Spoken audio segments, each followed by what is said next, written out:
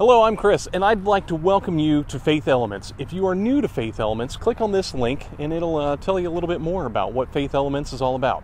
If you just came in from the video titled My YYZ, then you clicked on the letters SDG at the end.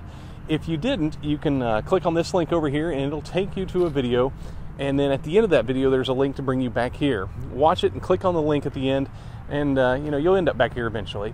If you've already seen the video, let's talk about SDG at the end and what it means.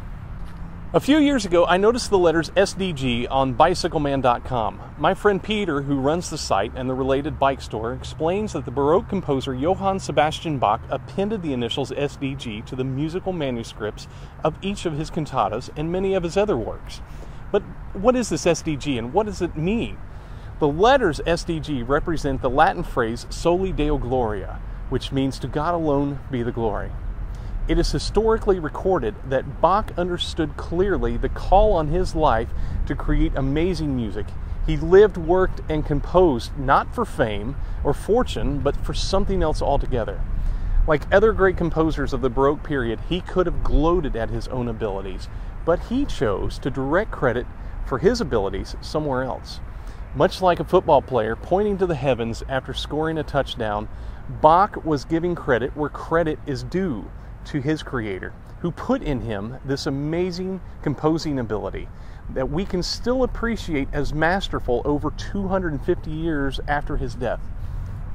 Peter goes on to say that we too can experience the joy of furthering the purposes of Christ if we accept his secure and significant purpose for us as sufficient and surrender our lives to his glory and gain. What we do, how we live, and the talents we contain are not for us, they are for God. His glory, his purposes.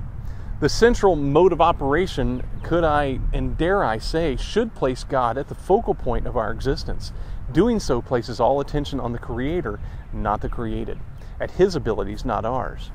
For of what lasting good is self-service when the self in this earthly form will one day exist no more?